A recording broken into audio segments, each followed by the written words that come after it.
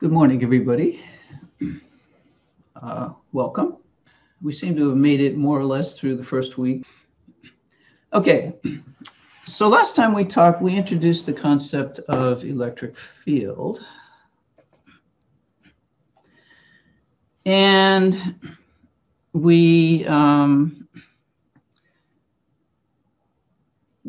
that we talked about the fact that associated with any charged object, any charged particle, is an electric field throughout space that has a magnitude and a direction, and it affects other charged particles, but it doesn't affect the source. And we found that the electric field of a point charge at some location R relative to the source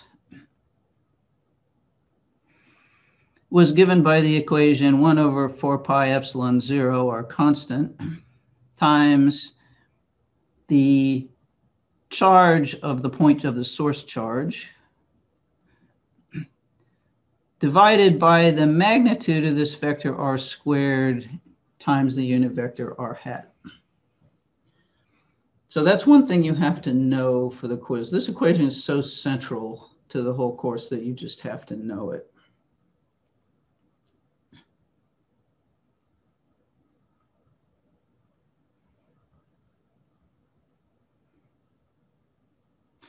Okay, don't go to the assignments tab. I don't know what's happening there. If you go to modules, the correct assignment is there. There shouldn't be an assignments tab actually, but maybe there is one anyway. Yeah, we did talk about that. Stick around afterwards and I'll clear up things about that assignment. Now, what your quiz on Thursday is going to be, so Thursday's quiz is going to be, you're going to have to calculate the electric field of a point charge. So quiz Thursday.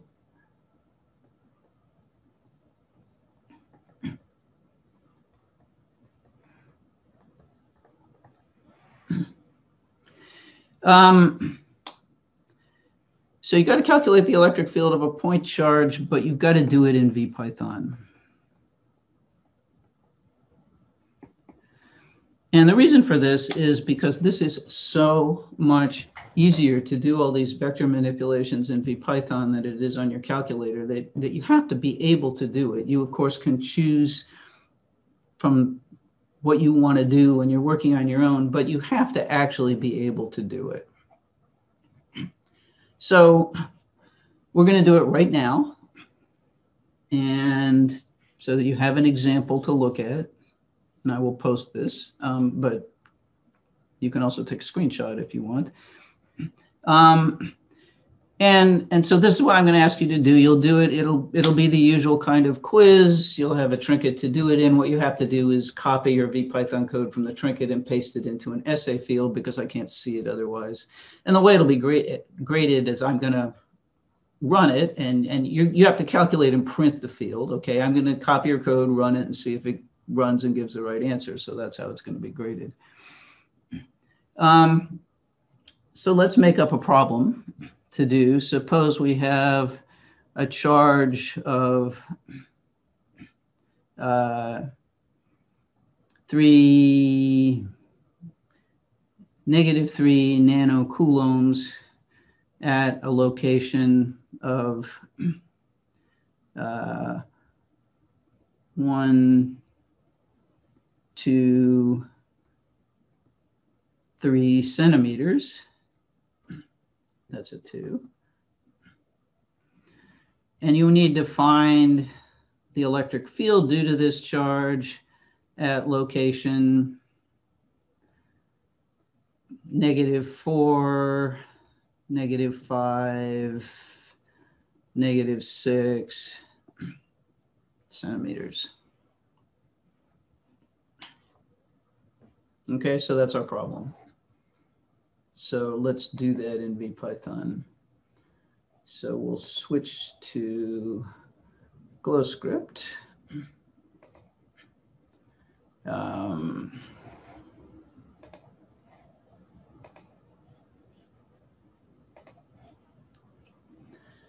And I'll create a new, whoops,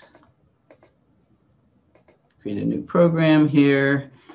We will call it E of point. And let's make this big so you can read it. So what do you not need to know? You need to know the equation for electric field, but you don't need to know the value of 1 over 4 pi epsilon 0 that'll be given to you.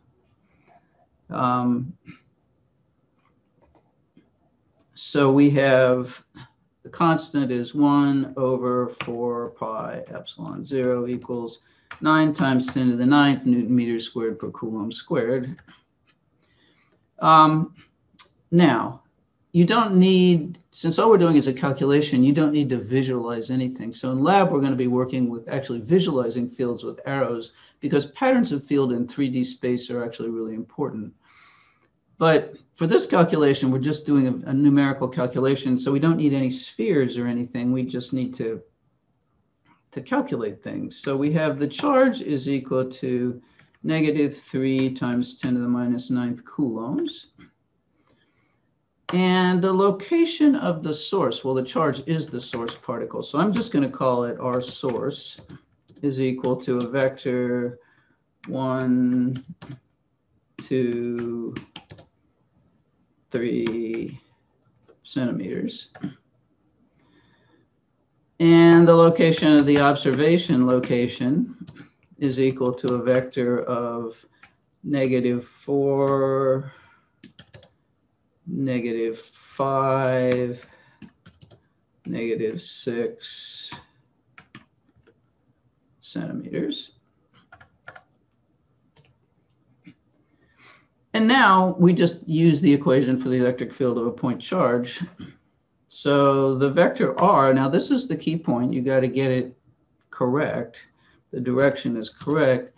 So this is the vector r starts at the source observation, the source location, and goes to the observation location. So the initial part, the tail is on the source and the tip is on the observation location, the place where we're calculating the field, so that we know what will happen if we ever do put another charge there. So that means that this is the observation location minus the source location. That's right. That's exactly right. And now we can actually just do it in one line. So the electric field is 1 over 4 pi epsilon 0 times the charge of the source divided by, well, it's the magnitude of r. And fortunately, we have this nice function in BPython to get a magnitude for us, squared, times the unit vector in the direction of r, and that's just called hat of r. And now we need to print E. We'll be fancy. We'll say E is, and then we'll print the value of E. And if we didn't make any typing errors, this program will run. And we get about 700, 979, 1259 newtons per coulomb.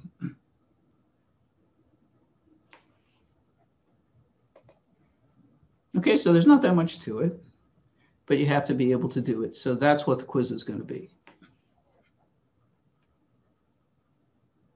Questions about that?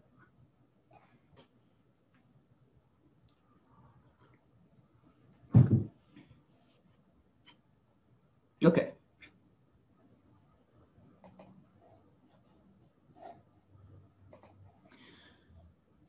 So what are we going to do today? Well, today we're going to start worrying about situations in which there's more than one charged particle contributing to the electric field in space. Now, this is a standard situation. There usually is more than.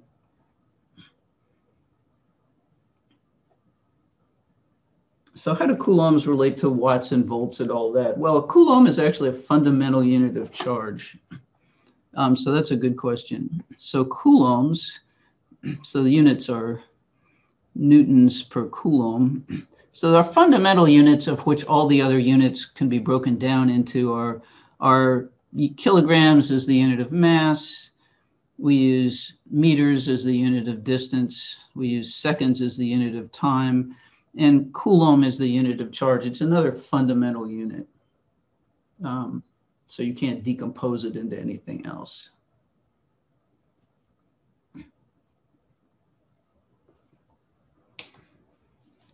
So fundamental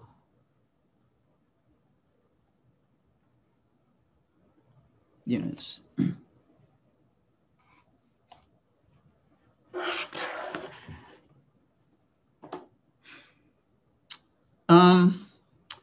Okay, before we do that, let's see if we can just review a little bit by answering a question here.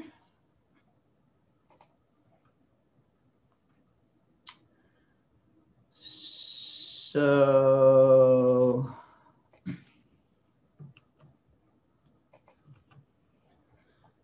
here's our question. So we place an electron at location B. That's our source location. And location A is the observation location. It's the location where we might put a test charge to measure the electric field, okay? And the question is, what is going to be the direction of the electric field at location A due to the electron at location B?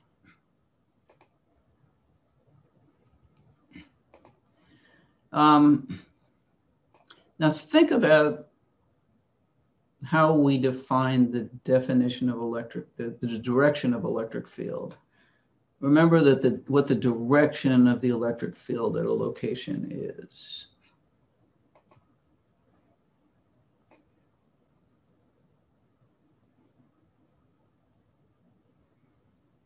So let's see what you said. Oh, we're really close to 90%. All right, let's see what you said. So overwhelmingly, people said the answer was 4. And that indeed is the correct answer. So congratulations, good job. So remember that the direction of the electric field is defined as the direction in which a positive charge would move if it was placed at that location. So if our electron is here at location B, then a positive charge at location A would start to move toward the electron. So the electric field made by the electron is in the direction of pointing toward the electron. So excellent, good job.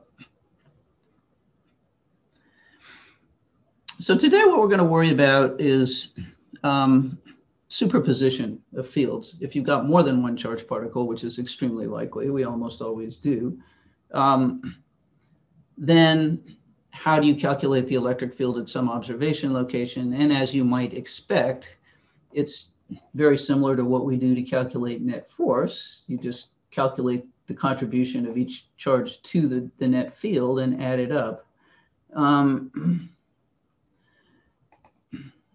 So and I'm going to state here the superposition principle for electric fields. So this is the superposition principle. I'll capitalize it.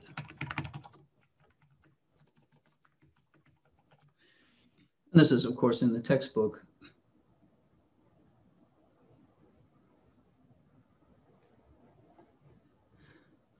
Okay, so we have a question here.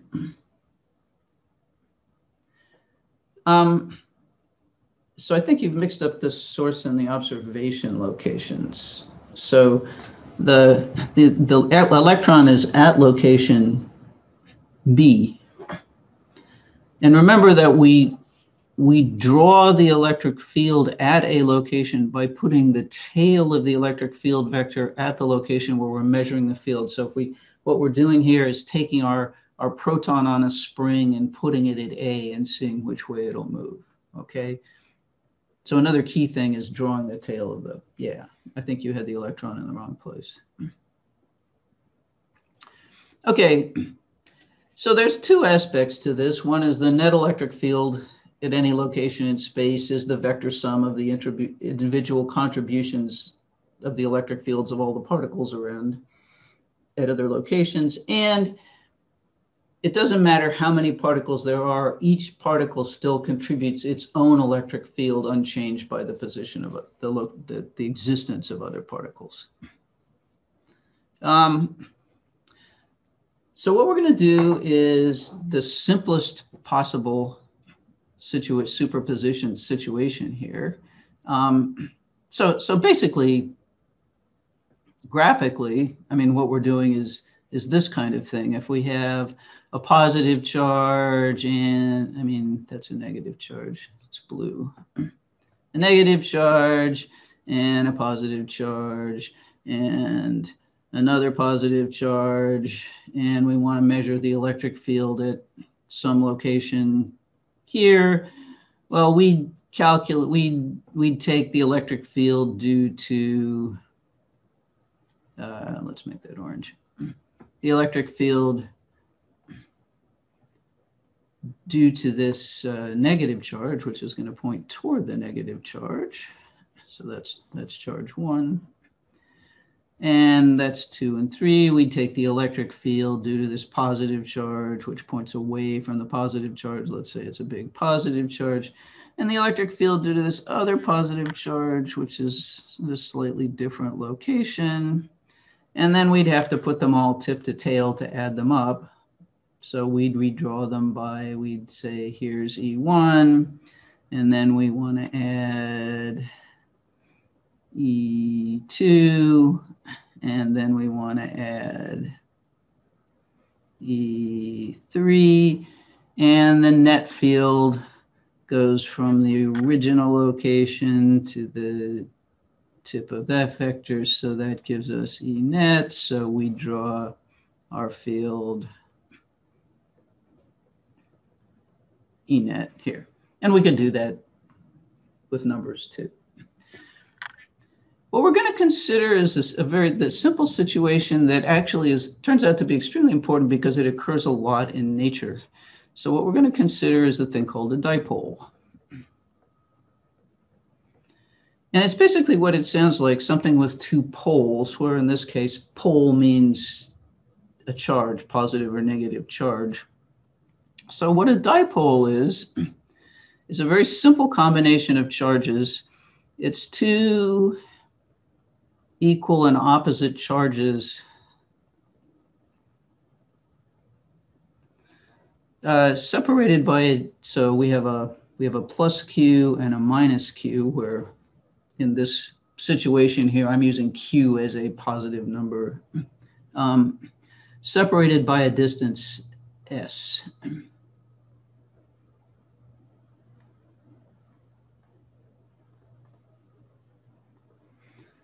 So we have a negative charge and a positive charge, and this is going to be a minus some charge. This is going to be plus the same amount, and that's the distance. So that's a dipole. There are lots of dipoles in nature. For example, a magnet is a magnetic dipole, and here we're talking about an electric dipole. And we'll see in not very long, we get to magnetic fields in chapter 17, actually.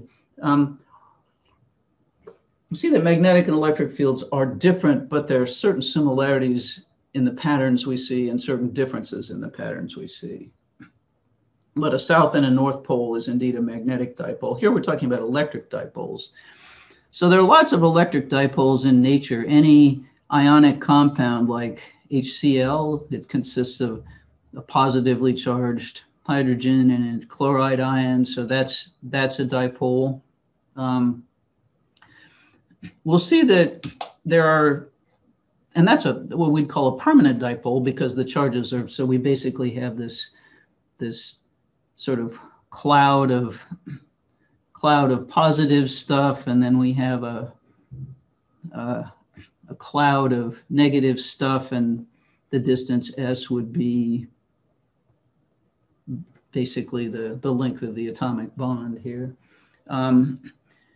And we'll see that there are two kinds of dipoles. Really, there are kinds that are permanent dipoles like this because it's always a dipole, and then there are things that can be made into dipoles by applying a field, and then they relax when you take the source of the field away. So dipoles turn out to be very important. And what we're going to do is apply this superposition principle to calculate the electric field of a dipole at various locations in space. Now, we can do this, we can always do this numerically. And so here is a VPython program in which we do this.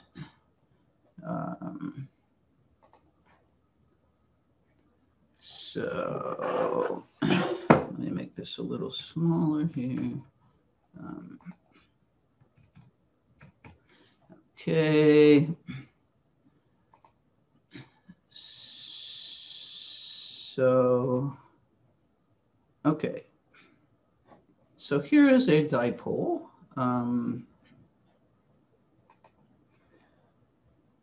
The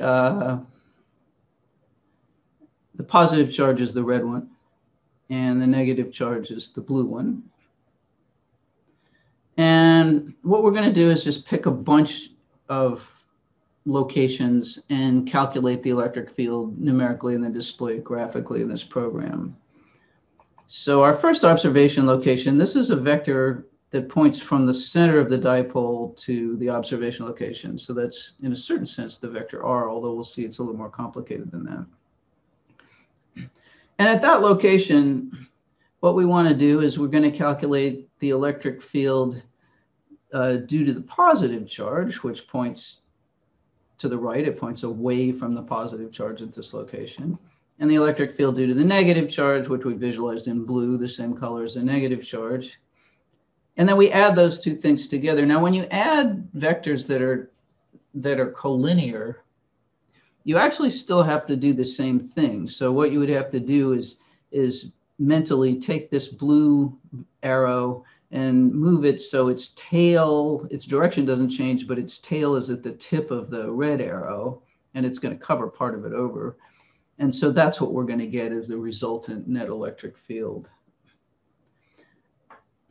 Okay, and so the fact that these two things were at slightly different distances away meant that the electric field due to the positive charge at that location was just a little bit bigger. Let me do that again. So the electric field due to the positive charge is a little bit bigger in magnitude than the electric field due to the negative charge because the positive charge is closer. So the net field points in that direction. Now at other locations, the angles are different, but we're still going to do the same thing. So here's the electric field due to the positive charge along the line between the positive charge and the observation location. Here's the negative field due to the negative charge. We add those two things. They're not collinear, so we're going to get a field that points kind of in that direction. At this location, you may think about it for a minute and see what you'd expect. Okay, so here's the field due to the positive, field due to the negative, and that's the net field. At this location, we have the field due to the positive and the field due to the negative. And now the net field is in a pretty interesting direction. And down here, you can sort of start to see this mirror symmetry here. So positive, negative, net. Up here, okay, the field due to the positive charge is away from the positive charge, the field due to the negative charge is toward the negative charge. So the net field is actually perpendicular to this green arrow, perpendicular to R. And down here, think about what you expect for a minute. Positive, negative, net field. Okay, here we have positive. Now the negative charge is closer. So on the midline here, on the midline, they're equidistant from the observation location. Now the negative charge is closer. Down here, the negative charge is closer, so it has a bigger contribution. Here, the negative charge is quite a bit closer. And finally, we're back on the axis, but the other side of the axis. So we have the positive charge is farther, the negative charge is bigger, and it's actually okay to draw an arrow that goes through the charge. That's fine. And so we've got this pattern of electric field. And this is what we call a pattern, it's going to be a very familiar pattern of dipole field. Now notice that it does not look like the field of a point charge. Okay, remember that the field of a point charge, if it was a positive charge, it pointed away from the charge, kind of like a sea urchin. If it was negative charge, it pointed toward the charge. So this is a much more complicated pattern of field, and so motion of a charge near here might be kind of interesting. Something you get to explore in lab. Okay, so another question is, what's the distance dependence of the field going to be like? Is the field going to fall off like 1 over r squared? Well, it might or it might not. And we could do a numerical calculation here.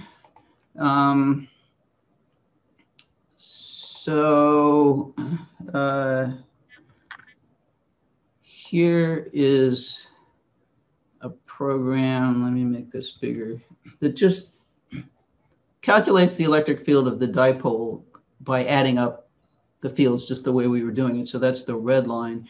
And then compares it to a 1 over r squared graph, so that we're starting at a distance that's 2 times the dipole separation away.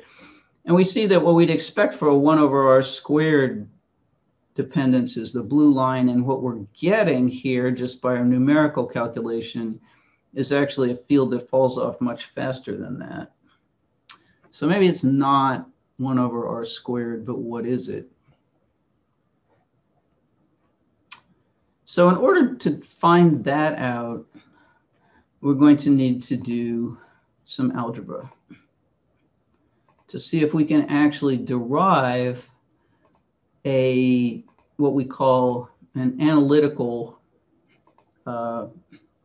solution that'll tell us the distance dependence. Now we can always do this numerically, and that's fine. But if we want some kind of feel for physically what's happening, then it would be really nice to have an actual equation. So the question is, can we get an equation? So what we're going to be doing today is trying to derive equations for the field of a dipole. And we're not going to get a general result, but what we can get, what we will be able to get, is a result for the electric field at locations along what we call the dipole axis. And also at any location, a different equation for any location on what we call the perpendicular axis of the dipole. So we can find algebraic analytical expressions for the electric field of a dipole along those axes, and we're going to get, and we'll see that that'll give us a distance dependence. Now there are two reasons we're doing this, and two sort of takeaway messages. So what's important?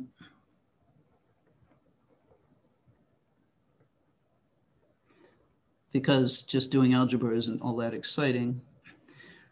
The first piece is that we have to convert geometry to algebra.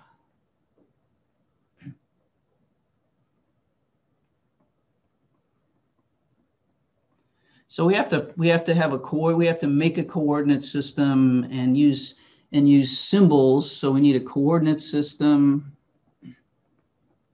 We need symbols for distances, for locations. And this is something we're going to do a lot of when we're calculating the electric field or the magnetic field of more than one object. So that's going to be an important theme, and sometimes we'll actually be able to use calculus. In this case, we won't need calculus, but we'll see when you get to chapter 15, and we got lots and lots of charges, that there are times when we can use calculus to help us add these things up. The second important message is about approximations. A lot of people come into physics thinking approximations are not legitimate in physics, or physics is exact, but that's not really true at all. Approximations are really a key part of trying to understand the world. They're important. They're necessary to help us understand things qualitatively. And approximations are your friend. So you will end up using lots of approximate equations, but you have to understand the approximations we make. So those are the messages that we need to take away here.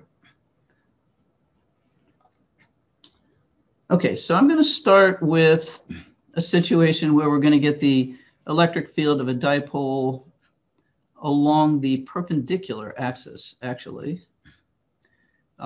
Because that's actually corresponds to what we did in that program there. So I'm going to pick a dipole, and the orientation, we're going to have to come up with an equation that's independent of the orientation of the dipole eventually. For now, I'll put it along the x-axis. So this is going to be r minus q, that's going to be r plus q, and this is a distance s. And we want to find the electric field due to this dipole at some location on the perpendicular axis here. Now we saw from doing it in VPython that what we should get is that we need to add up the field of the positive charge and the field of the negative charge. And to do that, we're going to have to calculate these two fields separately. So we're going to need this vector r plus from the positive charge to the observation location, and that's going to give us a field E plus. Then we need the vector r minus from the negative charge to the observation location, and that will give us a field equal in magnitude but toward the negative charge, so that's an E minus. I don't think it looks equal in magnitude. Let's make it a little bigger. There, that looks better. So here's our R vector, and the net field ends up being the sum of those. So if we put this R minus, add it to that, we're going to get,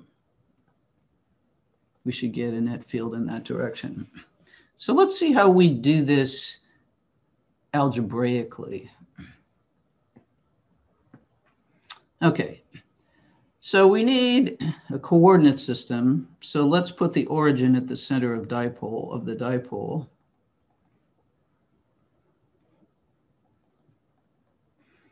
We could put it anywhere, but this is the logical place. And we need, that'll give us the locations of the positive and negative charges, but we need the location of the observation location. So we need to introduce a variable y here, which is the distance along the y-axis to the observation location. Okay, so now we just need to calculate these two fields, but we need to do it symbolically.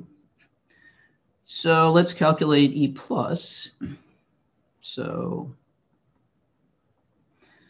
we need this relative position vector R plus, and that's going to be the observation location minus the source location. Well, in our coordinate system, the observation location is at 0, y, 0. And the source location is at, well, we put the origin in the center of the dipole, so that makes it at an S/2, 0, 0. And so that means that our R plus, the vector R plus here going from the source to the observation location, is going to be a negative S/2 y 0. And we're going to need the magnitude of this vector, which is going to be equal to the square root of minus S/2 squared plus y squared plus 0 squared, which is the square root of S/2 squared plus y squared. And that lets us calculate the unit vector r plus hat, which is just r plus divided by the magnitude of r plus. And now so now we can get the, whoops. Okay, so now we could calculate the electric field of, since we have all that information, we could calculate the electric field of the plus charge. So let's just do it. E plus is equal to, let me move that down. So we've got a 1 over 4 pi epsilon 0. We have a Q over the magnitude of r squared. So that's going to be an quantity S/2 squared plus y squared times r hat, which is a minus S/2 y 0 divided by the square root of the magnitude of r, which is, of course, S/2 squared plus y squared. So that's the E plus. That's our algebraic expression for it. We can hope that this is going to get simpler. Okay, so now we need the field of the negative charge. We have r minus. Well, there's just going to be an unavoidable amount of geometry and algebra for some of these operations. There's not much we can do. So the observation location is still the same, 0, y, 0. The source location is now a minus S/2, 0, 0. So r minus is equal to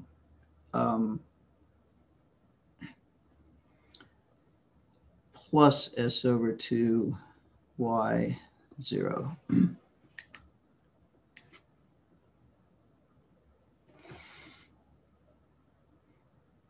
And so we can get the magnitude of r minus the same way. We can get the magnitude of r minus, we can get r minus hat. And after all that, we find that the electric field of the, we won't crank through it here, but the electric field of the negative charge is going to be equal to 1 over 4 pi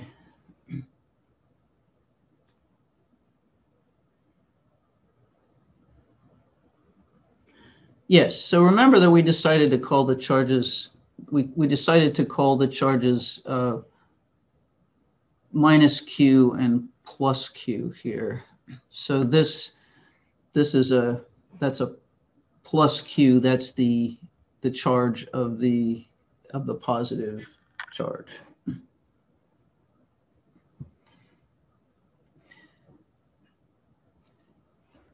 Okay, so so what this is going to come out to 1 over 4 pi epsilon 0. Now here we've got this minus Q because we're talking about the minus charge. Okay, the magnitude of R is still the same in this location, so we have an S over 2 squared plus Y squared here. And we're multiplying by S over 2Y0 times the square root of, divided by the square root of S over 2 squared plus Y squared. So that's what we get. We can do a little consolidating because algebraically, because these two terms we can write this as S over 2 squared plus Y squared to the 1/2, and that means we can combine these terms to get a 3/2. So we can make this a little bit simpler just by writing 1 over 4 pi epsilon 0 minus Q over S over 2 squared plus Y squared to the 3/2 times S over 2Y0. And we could do the same thing up here.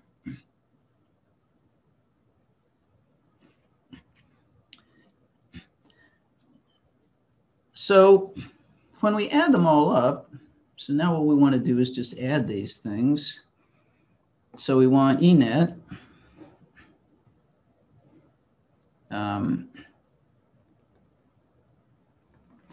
is going to be, now we're gonna okay, so let's do this here so we can just kind of see where the algebra goes. So we have a 1 over 4 pi epsilon 0 plus Q over S over 2 squared plus Y squared to the 3/2 times negative S over 2 Y0.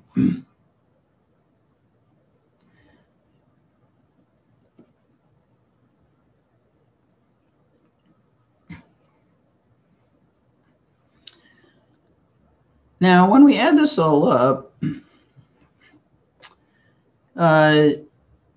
we've got a plus Q times a minus S over 2, and here we've got a minus Q times a plus S over 2. So when we add it all up, we're going to get 1 over 4 pi epsilon 0 Q times S. But here, because of this minus sign, the y's are going to cancel. So this minus qy and this plus qy are going to add up to 0, divided by S over 2 squared plus Y squared to the 3/2. And the direction is -1, 0, 0.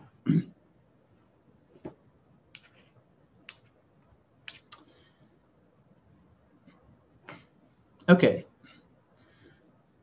so this isn't very general though, because our dipole doesn't have to be aligned this way on the x-axis. So for example,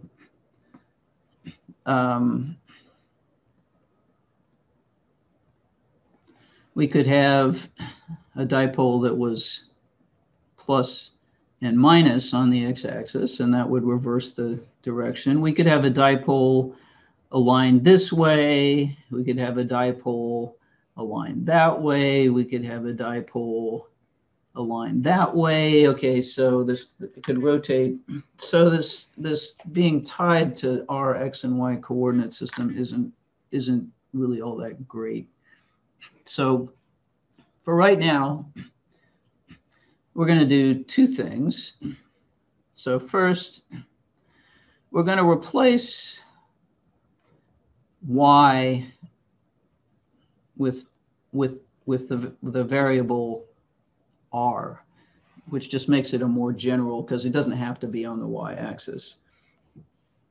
And second, we're going to use we're just going to talk about the magnitude. So we're going to, and so in that case, what we get is that the magnitude of the electric field on the perpendicular axis at some location, a distance r from the center of the dipole, is going to be 1 over 4 pi epsilon 0 q times s over 2 quantity squared plus y squared to the 3/2. Now, this is not an equation you have to memorize. This is going to be r. Sorry, the whole point of replacing that with r was to put an r in there. Now, that still isn't all that helpful, because it doesn't really give us a very clear distance dependence.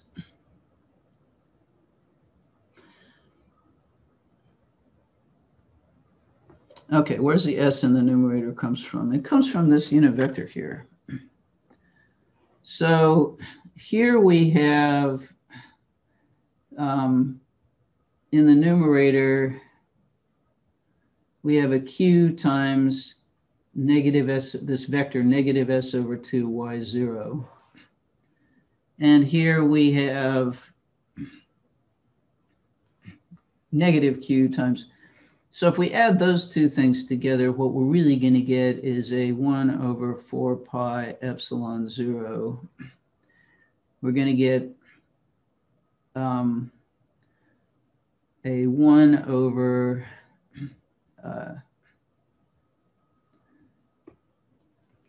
this whole thing to the 3/2. And what we're going to get here is the sum of this vector minus qs over 2 y0 plus a minus qs over 2 minus qy0 plus, so that's from E plus. Now we're going to get another minus qs over 2 minus, that's a plus qy. This is a minus qy0 over all that stuff to the 3/2. So the plus qy and the minus qy cancel, and adding these two things together gives us a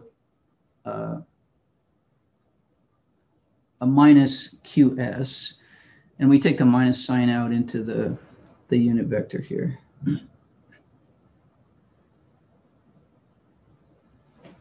Well, I think if we work through it step by step, you'd actually get there. I'm skipping steps. I want you to see the process, but not agonize over the algebraic details. This is in the book, so you can go over it. But you sort of focused on a super important thing, which is this quantity qs in the numerator. Because if we go back to physically, notice that if the charge gets bigger, that means both charges increase in magnitude. the electric field gets bigger, or if we move them farther apart, if the separation S gets bigger, the field gets bigger. And of course, as the charges get closer and closer and closer and closer together, and S gets smaller and smaller, eventually they end up in the same place, and then their field is actually zero. So that makes sense. Now, here's a question for you. So here's the question. So we have this equation for the magnitude of E. So could we just multiply by r hat to get a vector?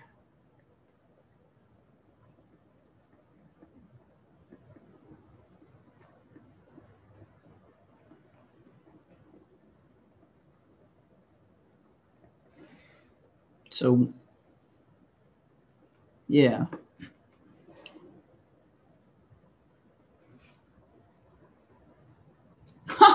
Okay, well, that's one reason. It's just, that sounds too easy. You're both right. It doesn't work, and here's why. Well,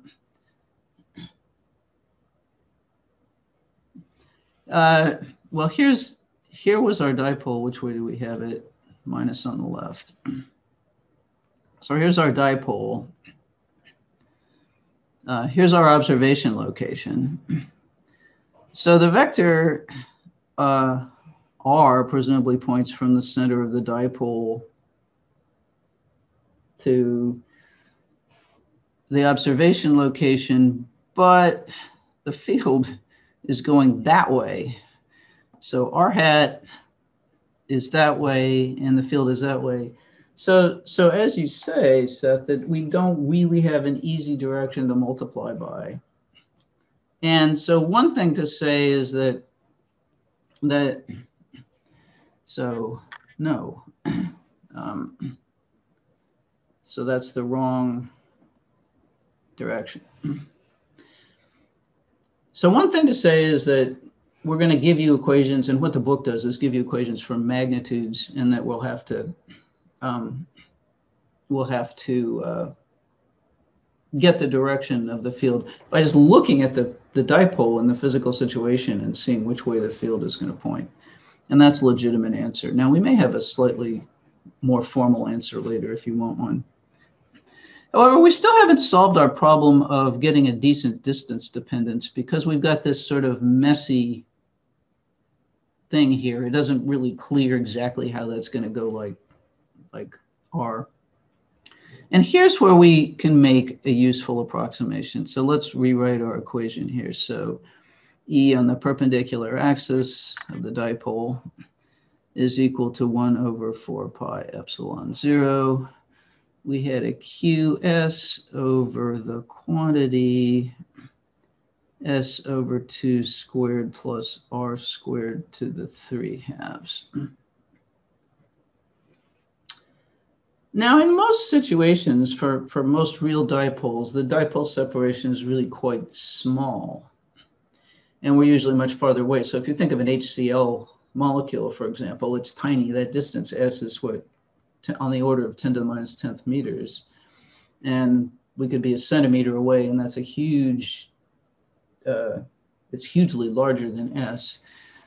So here's what we're going to do. We're going to say if, not exactly, we can't assume that S is 0, because if we assume that S was 0, then we'd get a 0 in the numerator, and then the whole thing would be 0, and we know it's not actually. So that's a problem. But we can do something a little bit similar.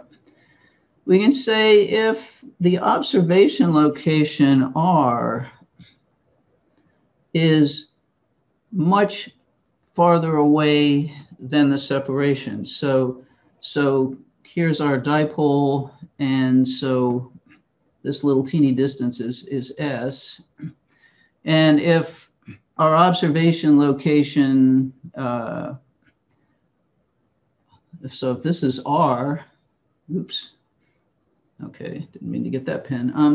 So if our observation location R is far away compared to the separation, which actually isn't hard to do,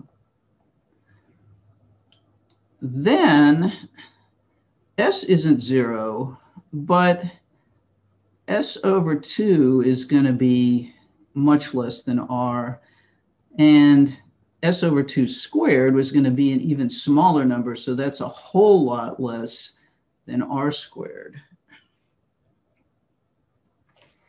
So we can't just give a blanket say S is 0, but we can say that in the denominator, we have this really big number, R squared, and S over 2 squared is going to be a really small number.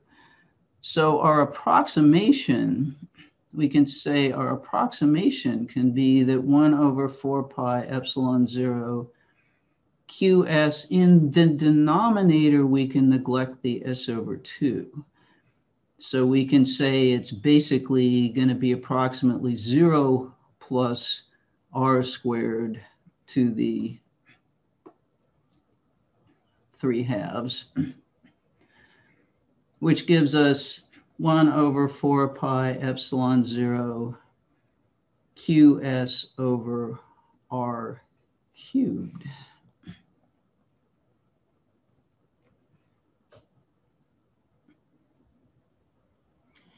So as long as we're not right up against the dipole, yeah. So we're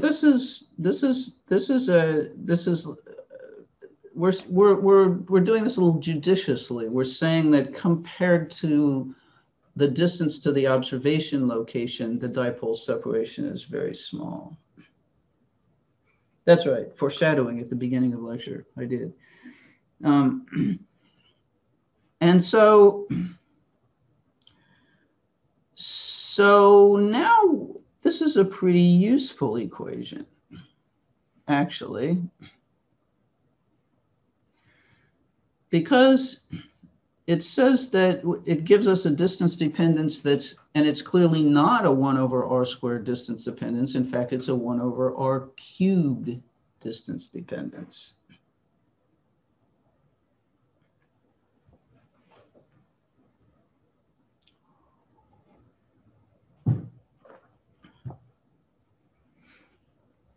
So the magnitude of E on the perpendicular axis is proportional to 1 over R cubed. So approximations are our friend. This actually gives us a distance dependence we can understand.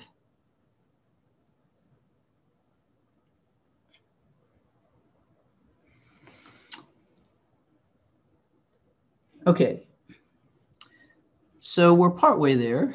We've got the electric field of our dipole. That was minus here and plus here along the perpendicular axis. So we have an equation now that where R is our variable, and as long as and this is valid as long as R is greater than S, meaning that where the observation location is much farther away than the separation between the two charges in the dipole. So we can get the electric field at any location here, and right now we just have to get the field by the direction of the field by inspection. So we have to actually go through this reasoning of saying, so down here we'd say, okay, the electric field due to the positive charge would point like that. The electric field due to the negative charge would point like that. So we conclude that the net field would be in that direction.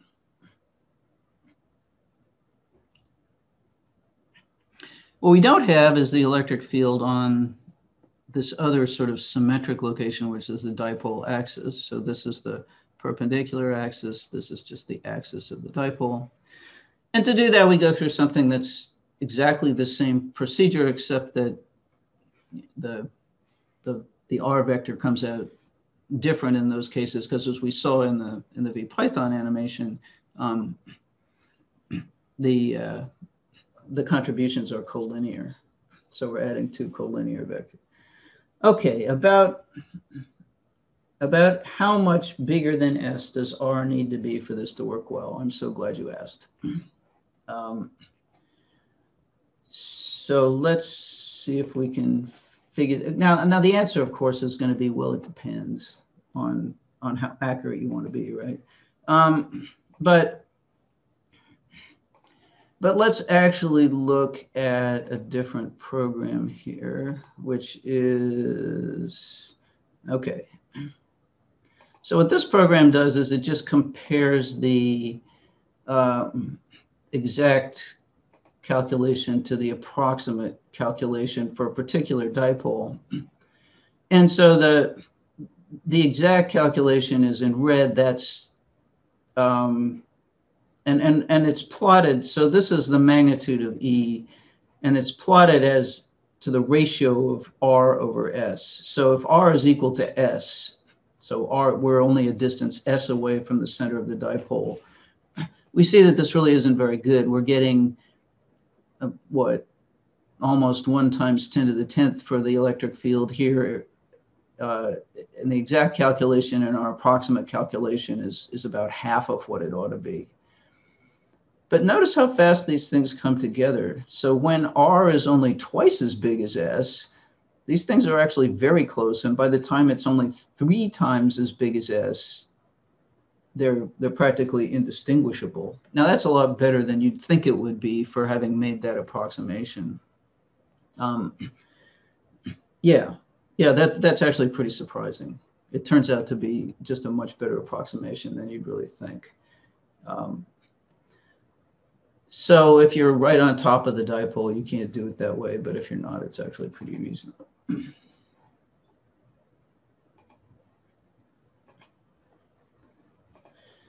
Now, we could go through the whole thing again for the on the axis.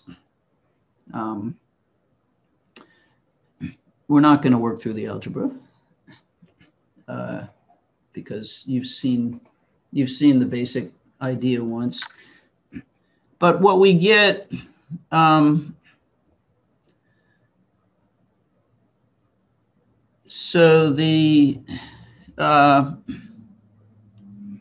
on the axis, what we get for the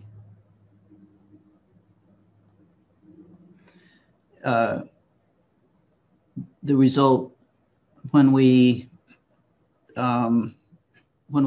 go through that whole calculation, the exact thing we get is a 1/4πε0 2 QSR divided by R minus S/2 squared times R plus S/2 squared.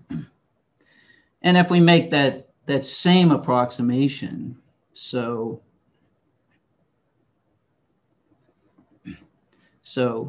if R is greater than S, we make the same approximation and we get a 1/4πε0 2 QS over R cubed. So on the axis. Where again, R is the distance from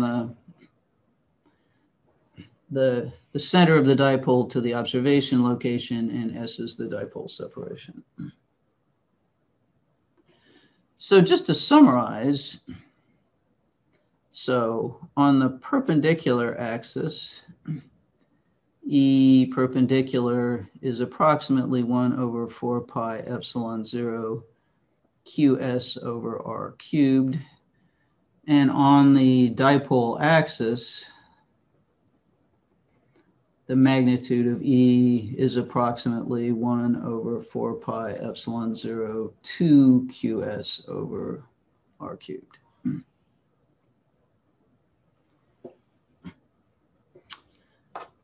So, okay.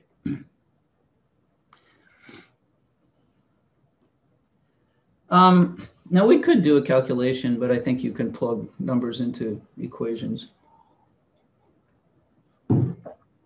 So there's another point I want to make here about these equations, is that we see this quantity QS showing up in the numerator in both cases.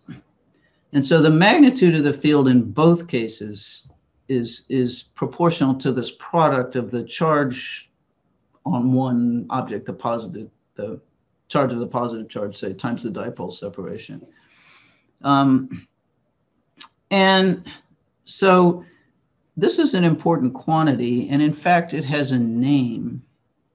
It's called the electric dipole moment. So electric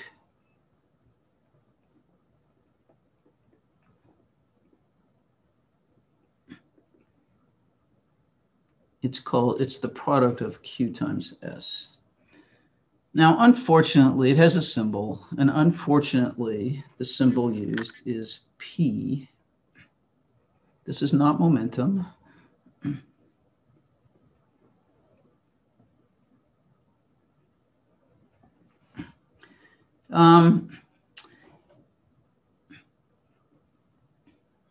And in fact, we actually can, it is sometimes written as a vector. So if we have our dipole minus here plus here, here's our dipole, then the vector P points from the negative charge to the positive charge. Basically, it points in the direction that the electric field at some location on the axis outside the dipole would point. Okay.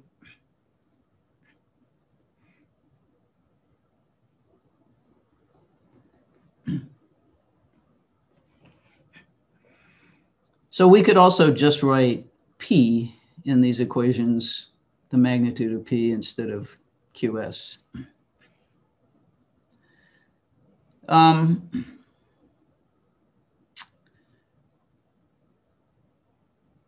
Okay, so we don't have very much more time. Okay, let's do one question. Oh, so here's another thing to take away from this that's important. So here's our axes, here's our dipole, plus Q minus Q. Notice that at locations on the dipole axis, at some location a distance r from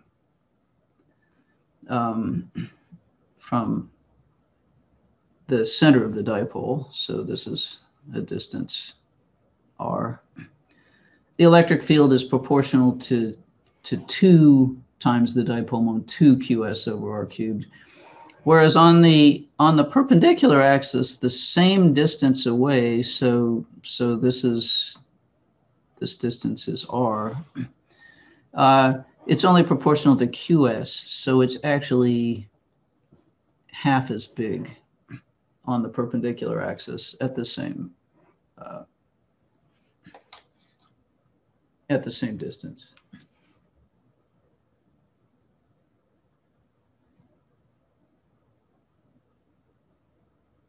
Okay, so let's try one question. Let's try.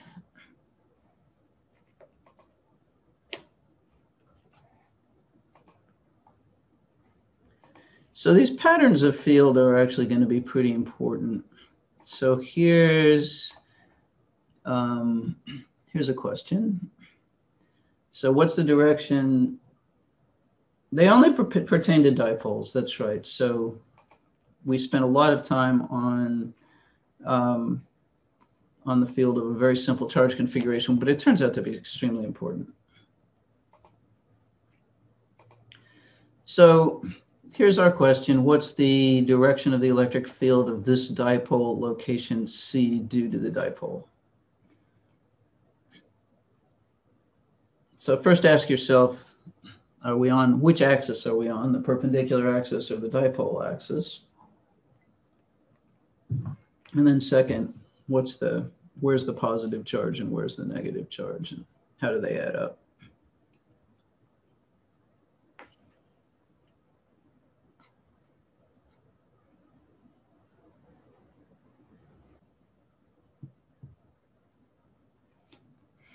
Okay, let's see what you said.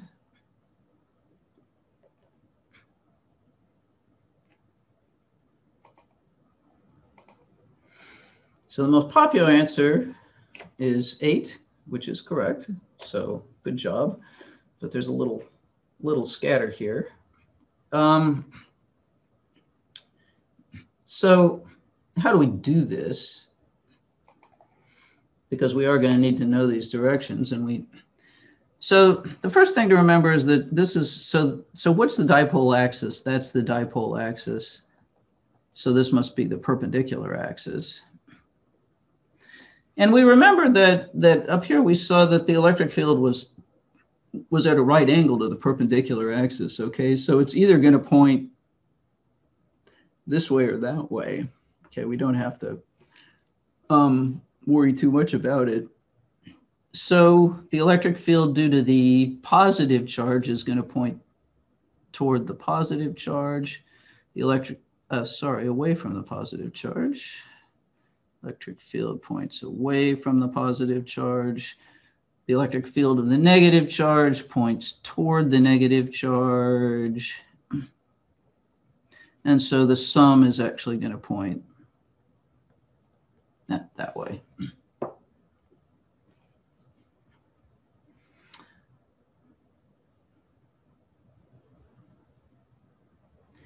Well, okay, Seth. So here's a thing you can think about. So we had, and I'll leave you with this. So here's our dipole from before, and so we had the electric field on the axis here was pointing that way. The electric field up here was pointing that way. If we consider the dipole moment P, then the electric field on the axis is in the direction of P hat. And the electric field on the perpendicular axis is actually in the direction of minus P hat. So that we really could write these equations as 1 over 4 pi epsilon 0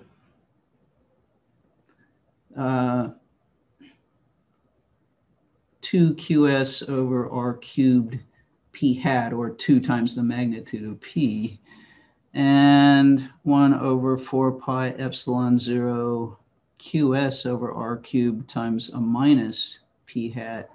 So you can actually write it as a vector equation if you want to.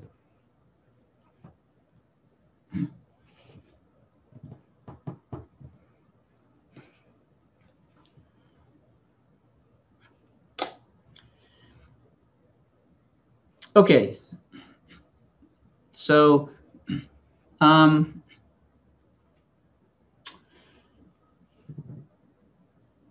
so for attendance, what I'd like you to do is to type in chat what you think was the most important idea we talked about here.